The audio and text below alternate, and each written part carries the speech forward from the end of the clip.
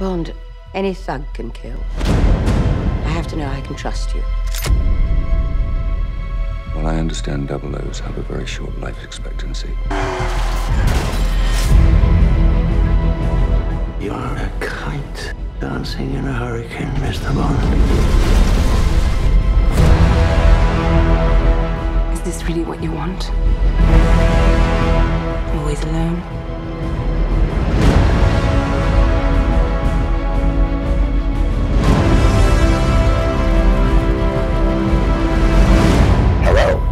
Welcome to Mix Presents Sound for Film and Television Awards Season. We're here now to talk about James Bond in No Time to Die, the year's biggest grossing theatrical release so far, long delayed and every bit worth it when you go out and see it theatrical. I'm here with Oliver Tardy, supervising sound editor, sound designer, all kinds of things, contributes to the mix. We have Simon Hayes, production sound, which is certainly a challenge on any film that moves around as much as James Bond does. And we're here with Paul Massey, well-known re-recording mixer who has a number of projects we'll see this year, one of them being James Bond. Thank you, gentlemen. Thank you for joining us today. Two of you are out of the UK, where this film was mixed at Goldcrest Post, Oliver and Simon. I understand the edit was at Twickenham. Long history of James Bond in London. Oliver, you've worked on these films before. When you get a script like this, you have a certain obligation to the franchise, but you want to bring your own signature. I mean, what's it like working on a James Bond film? In terms of taking them on a series like this, the producers are fantastic at choosing directors who are going to bring something new to it. You know, it's a series of films, a very long-running series of films. There has to be certain things where there's continuity. But they've always allowed, you know, they pick directors who are going to bring something to it, something fresh. And I think Cary certainly did. You know, even the opening scene, that was a great, that was the very first thing we received. And it felt very, very different for a Bond film. You know, you have the misdirection straight away. You think that's Bond walking through the snow. It's not. You think he's going to shoot the girl at the ice, and he doesn't. So there's a few things there instantly with a twist on it. But also we got, you know, very specific sound notes. We became aware that Cary wanted a lot of attention to small details like the crampons and the very slow sliding of the door. You know, almost really wanted it to be like a horror film, that sort of creepy kind of psychological horror film, as opposed to a big action film. So it felt very, very, you know, so the very first scene that we had, it was very obvious he was going to bring in something that was different. And I love that opening scene. I mean, it's largely, from a sound person's point of view, it's largely silent, really. I mean, it's almost a predator stalking prey in the snow, coming into a house. There's fear. And we're so used to, there'll be car chases after that for a Bond movie, but these quiet scenes demand their own art, right? I mean, it's not always mixing a big action scene. A quiet scene can be challenging. Can you talk about the challenges? Oliver, Paul, I mean, whoever wants to step in. That opening scene is brilliant with the little girl. Yeah, I was just, as I mentioned, the little details like the crampons and things, and just, you know, the metering of the way he's walking is very, very deliberate. And also just as the overall thing, it's set up all the people who work for Safin. If you look at the way his team then go into the British biolab, you know, and they laser cut the glass and the glass just falls really slowly with that lovely whomp rather than this big smash, you know, explosion thing that you would expect normally. It's a very different thing, and that's the people working for him. And so you have, even from the sort of Team Safin to Team Blofeld, there's a very different approach to those groups of people. And so I think it was really nice to set up that he had this very deliberate manner, and the people that work for him would be very concise, very deliberate. And so, yeah, I think instantly you're kind of getting his personality and of the team that are working with him. And that's established in the opening scene, certainly, that there's going to be bigness to come. Paul, I mentioned earlier that Gary Reinstrom once told me that a scene of a kid sitting on glass that's about to break can't be more challenging to mix than a huge action battle in some ways, because you're naked there. And that's certainly a pivotal scene right in the first 5 minutes. Can you talk to me about that standing on ice that's about to crack when you don't get much sound? Yeah, I mean, I agree totally with Gary on that. That some of the quieter scenes are obviously much more difficult to direct the audience as to where the attention should be focused. And Oliver and his crew did a great job with the ice cracking sounds and the fact that you know, she's not only in danger from being chased and killed with this maniac with a gun, but she's also in danger of falling into the ice cold water and drowning. And then you think Rami's character is going to kill her with the gun, and then you find out that later that she's actually been saved by him shooting into the ice and opening it up. I think the ice cracking there was probably the sort of glass moment that Gary would have been referring to in his film. And yeah, certainly some of the quieter scenes allow the dynamics with the big action sequences that are going to come up to give you different colors and give you little respites through the film, so that it doesn't become overwhelming all the way through. One of the other areas I think that Oliver and Mark Taylor, who mixed effects, did so very well was in the Donut Square when they're sitting inside the Aston Martin and they're being shot at.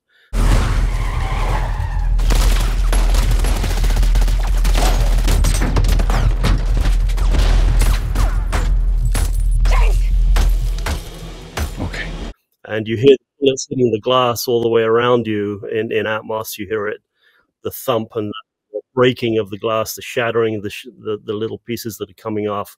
That was brilliantly done, and for the emotion of the scene, but also for the tension that it builds. As you know, the glass is not going to make it all the way. It's not going to take many more shots before that gets broken. So go ahead. And he remains so calm throughout it that it's sort of a pivotal moment, and you have this shift in perspective. Simon, I mean, something like that. We're going to talk about the locations you have to deal with, but something like that where you have a lot of interiors going into exteriors, back to interiors in Bond movies. What's that like from a production mixer's point of view? Oh, it's just so exciting, because the thing about the Bond movie is it's not just a simple action movie. It's a story, and No Time to Die was a very emotional story. And so I'm trying to deliver all of the action effects that are going to help Oliver and Paul build that suspense, but I'm also trying to deliver perfect production dialogue.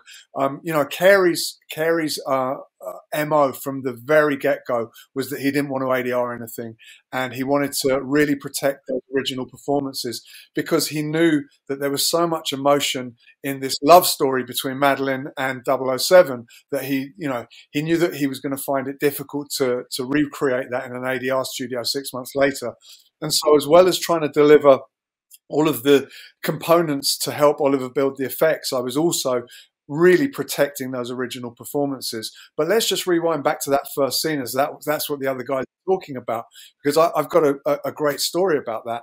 That was the first day of the shoot. We did Rami walking through that deep snow, and as he gets closer and closer to the frozen lake, the snow is getting sparser and sparser, and he's actually starting to step onto ice. And we did a first rehearsal.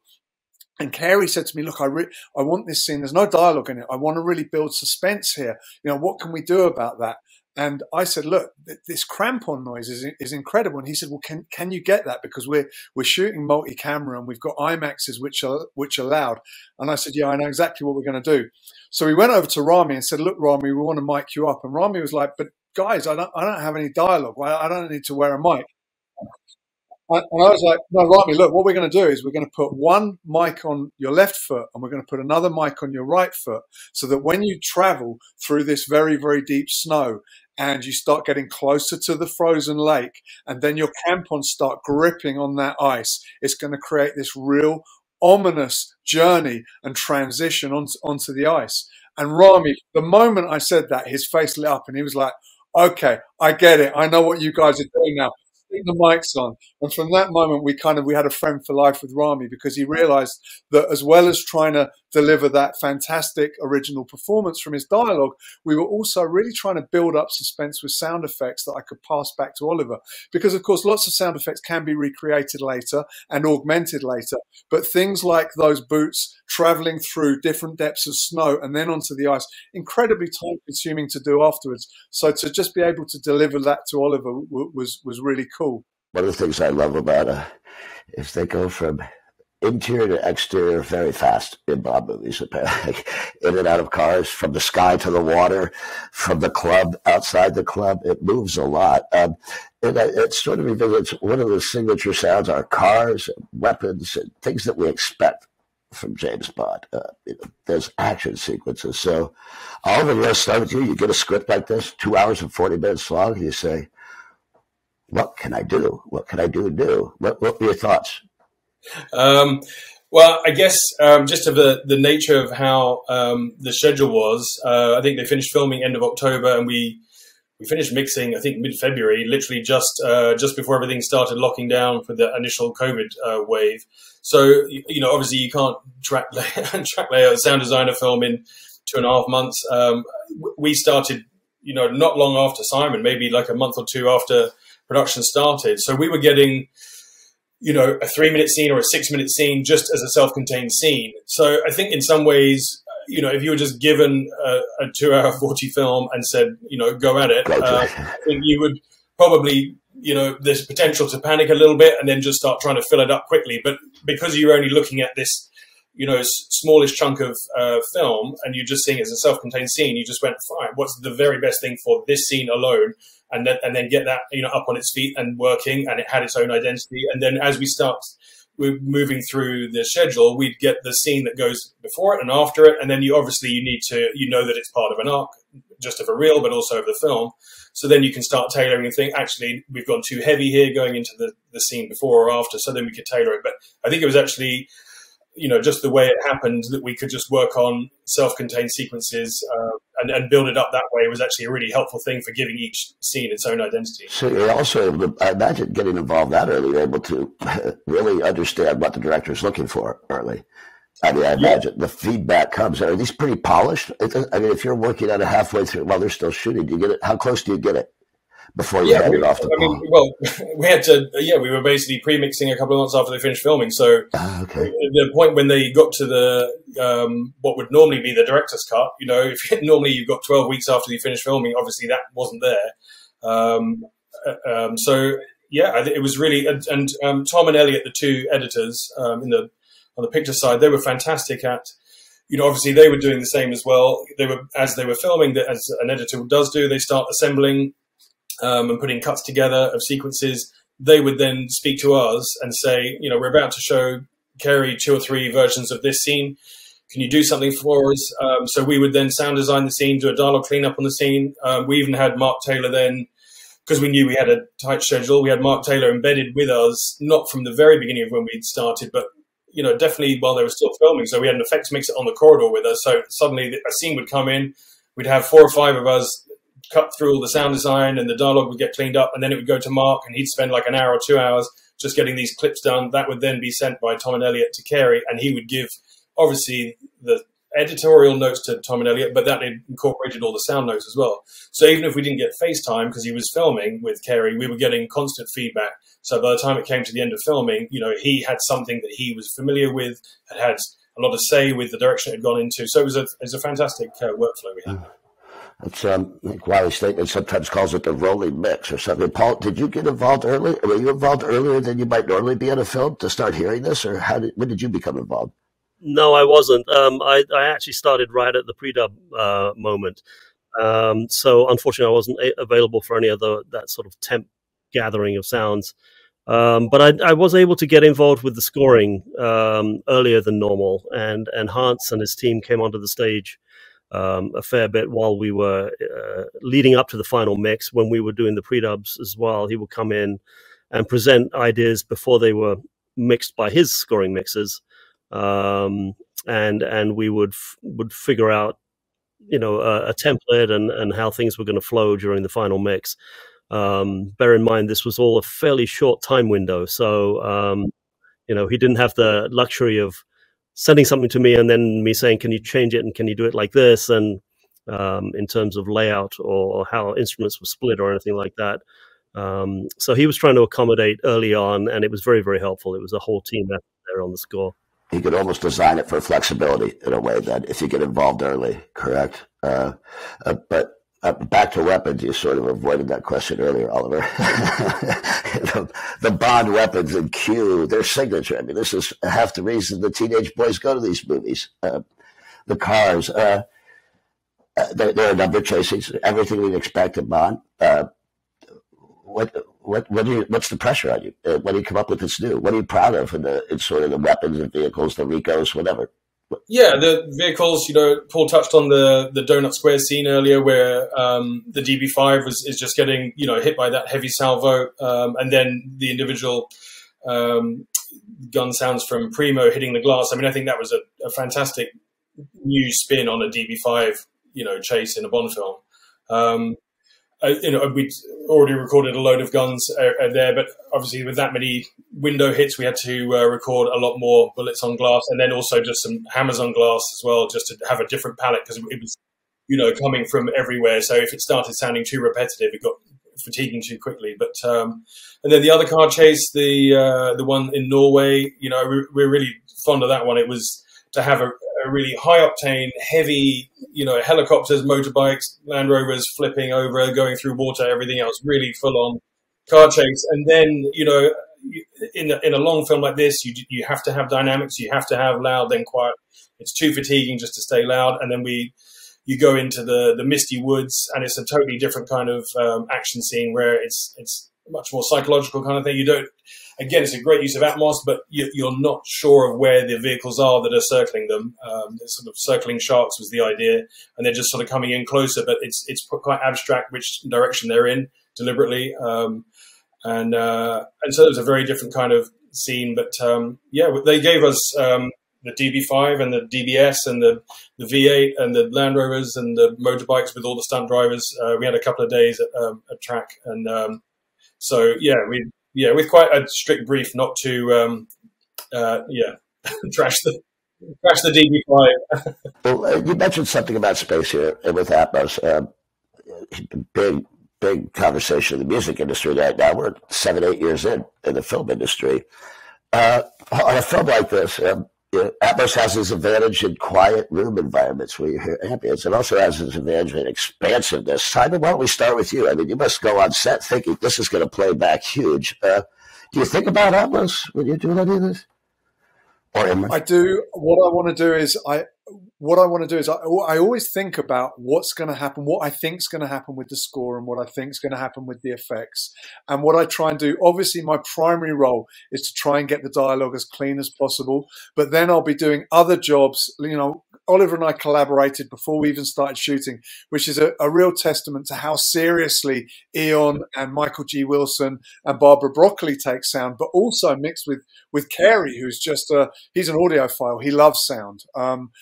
The first time I met Cary, we were speaking about home hi-fi and about sound systems for like 60 minutes before we even started talking about film sound.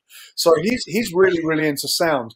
And basically, Oliver and I started talking very, very early on about what I was going to do with vehicles. And obviously, a lot of the cars that we use on the set don't have the correct engine note. But wherever possible, when I could, I was giving Oliver stereo effects from car engines and from car exhaust pipes, and just thinking about whenever possible, when it was the real engine, being able to give him something that again he would augment with far, far greater scope in his recordings. But I always wanted to deliver that choice so that production sound, that real production sound, could help join into the rebuild afterwards. And so it's almost like the way that I see production sound, not just the production dialogue, but also the sync Atmos, any of the sync effects, is that they almost become part of the palette that the eventual sound design can choose from.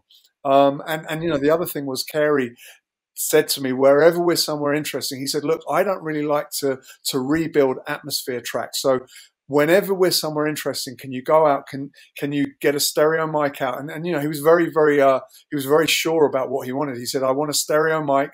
I want it recorded in M&S, which is another thing that Oliver wanted, so that we could make a decision whether that was going to play in stereo or whether Oliver just wanted to take the mono effects so that he could give it to Paul to be placed around the room. And we did that in Matera a lot with the different Atmoses and the church bells and stuff like that. And so it really just becomes part of that sort of signature sound for each location. And then, that's handed over to Oliver and Paul, and they decide how much they're going to augment it or whether they're going to rebuild completely. But again, it's really about choice. It's interesting because when I did with Wiley Stateman and the Queen's Gambit, they recorded the churches with almost a deck of tree just to get that sound of that church. I mean, is this where we're headed with Atmos, Oliver? From you, are you thinking more in terms of space as much as you are ricochets and everything? Or?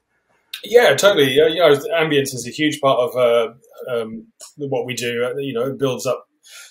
Also, it's underlying the character always. Even in the early bit in Jamaica, it looks idyllic where he's living, but you kind of all the ambience we put in there is actually slightly agitated kind of sounding because he's not relaxed in being retired. So everything we've done there to augment all the atmospheres there, all the ambience, so all the way through, and just Atmos is just lovely for that. You just get airs and everything just around the room, above. It just there's that lovely sense of space. It's fantastic, and obviously what Paul then can do musically. Well, that's what I say with Paul, with music and dialogue. That space is everything. I mean, right? I mean, that's how you get 12,000 tracks into a reel, right? You create a space for it.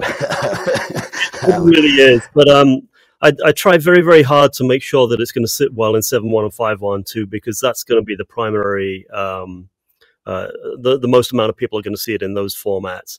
But Atmos certainly gives you, I mean, the full range surrounds and the space that you can create is truly wonderful. I tend with the score, with a score like this, Hans had everything split out, as I mentioned earlier. And so I'll probably go more with utilizing pads and choirs and things that aren't sharp transients into the upper ceiling speakers and around us, just to create an immersive feel without you feeling like you're being distracted from what you're seeing on screen right in front of you. I'm not a big fan of those transient items taking your attention away when it's a dialogue scene or when it's not necessary. And likewise with dialogue, I mean, Atmos also allows you to really utilize the full space for reverbs, and No Time to Die gave a lot of opportunity for that. Certainly when we got to Saffron's Island and we got into those big the acid wash huge room and the corridors and all of the rest, reverb could really be utilized, and Cary was a fan of it and didn't object to it. So and it helps the scene. It helps the scene move too, right? That variance in reverb as you go through, because with Tara, that island scene, I mean, it's a spoiler alert, it's a big closing battle. They're moving through multiple, inside and out. Each of those rooms has to have a different character. And I think being able to utilize Atmos for different reverb situations have become more immersive in the corridors and the halls and the exteriors. Allows a subtle change of color to the audience that they may not be completely aware of, but keeps the interest up and stops, so let's say, two dialogue scenes that are both interior from becoming boring.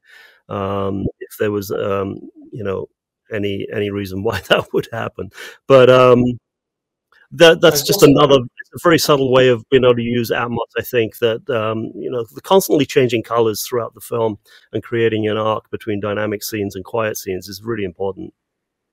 But even Paul, the Blofeld jail, having that Atmos thing where you can go huge and use the whole room, and then we have that early reflection kind of boxy Blofeld, dialogue sound, which is fantastic. So again, it's just contrast. Like, again, on a long film like this, it was just really nice to have a completely different texture. So Atmos allows that scale of going very big to then very tight, and have quite a harsh character, or a very tight, confined character to something. It was nice to have these shifts happening. It works well in the living room and the warehouse. It works well for both environments, nice and tight one. Favorites, we're running out of time. I think we're already past it. But looking at a Bond movie's got to be special. I mean, it's part of certainly every male movie-going experience for the last 50 years. Oliver, what are your takeaways from this? You've worked on a couple now. I mean, what was challenging? What was fun? Yeah, it's fun. It is fun. They're fantastic films to work on. The production, it's run in a way that you don't see very often nowadays. The producers facilitate in the right way. You can see they care about the crew, and they want the best for the film and give everybody what they need to do.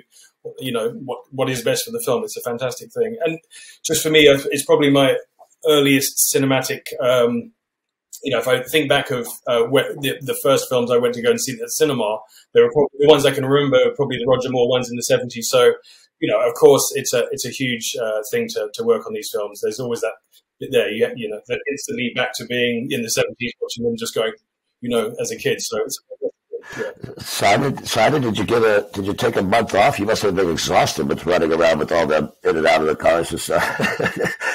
Those locations get me tired sometimes. You know what, Tom? The truth is, it wasn't that exhausting, and I'll tell you why. Because as Oliver touched on, the way that Eon Productions run this movie, it's almost like you're making a small independent movie. And what I mean by that is the level of support, and also every head of department and all of their teams are all there. It's kind of like, okay, everyone, we're on a bond. We're here to do the very, very best job that we can, and also support each other. And so nothing was too much trouble. If I needed a generator moved, it would just be done, no question. If I needed, if I needed the VFX department to paint a cable out of Rami's neck so we could put a microphone in his hairline, it would just be done. Whatever I requested, I was just given complete and utter support by my fellow crew members, by the producers, and by Cary. And also Linus, the DP, was just, again, another sound enthusiast. And it doesn't matter how hard a movie is, when you get that level of support, you finish fresh. Paul, you've mixed a few big films in your life. What makes Bond special? I mean, when you walk in, you put on your A game, or what do you do?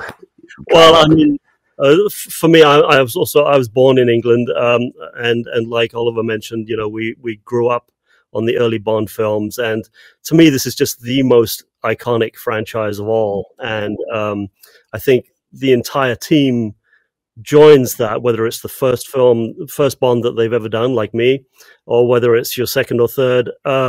You put on your A game, you go above and beyond, and you work very much as a huge team effort to get the very best that we can for the film, for the directors, for the producers, and for the film, for the audiences at large.